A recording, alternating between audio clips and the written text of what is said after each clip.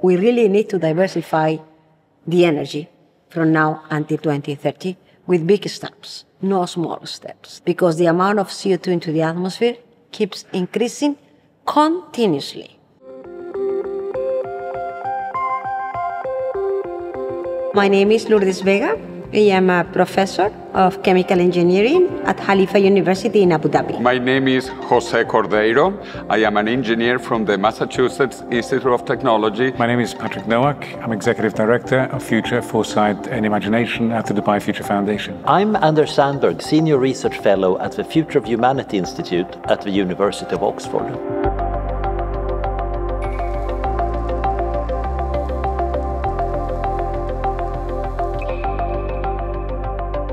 Throughout humanity, we have used different sources of energy.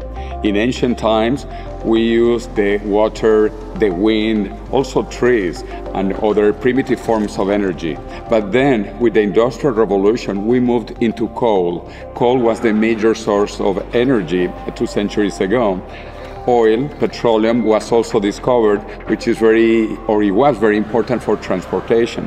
All of that economic growth has been predicated on utilizing fossil fuels.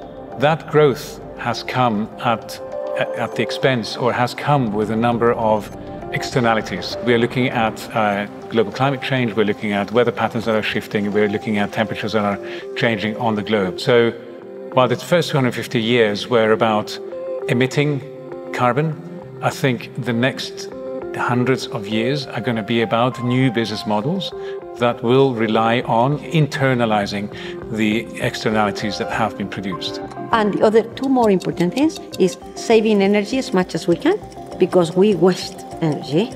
And the one is increase the energy efficiency of however we produce the energy.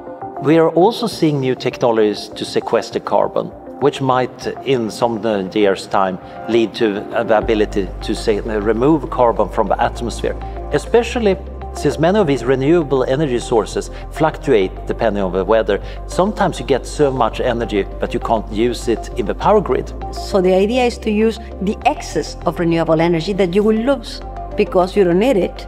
So you use this excess of renewable energy to break the water molecule. You produce hydrogen, and then once you need energy because there is no sun, there is no wind, etc., that hydrogen can be used to produce electricity back to the grid.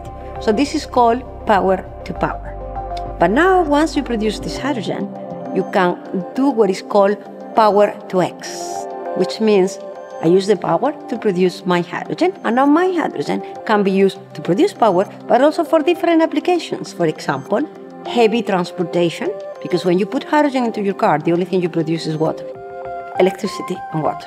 Is hydrogen new? No. We have been using hydrogen for many years. We have been using hydrogen for refineries.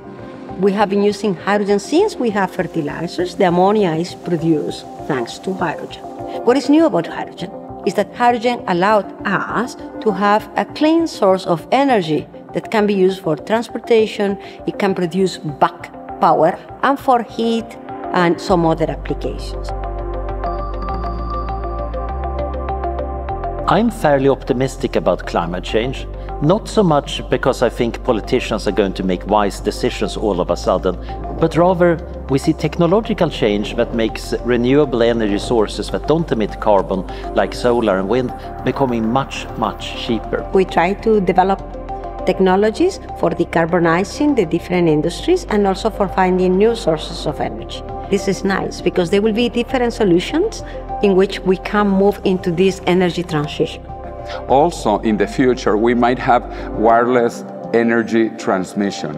In fact, there are also many experiments to use space-based solar power. So this will be like satellites orbiting planet Earth and gathering this solar energy and then beaming it down to Earth. So this is the future, a transition from fossil fuels into renewable energy. Renewable energy is already becoming cheaper in many places, particularly close to the equator. Countries that have a lot of sunshine already have cheaper electricity from sun than from coal or petroleum. We are moving into an energy internet. that some people call the internet. That will be totally decentralized, and then people will be able to produce and to consume locally. We are moving from a world of energy scarcity into a new world of energy abundance, where energy will be not only abundant, but cheap and available to everybody in the planet, because everybody has at least some wind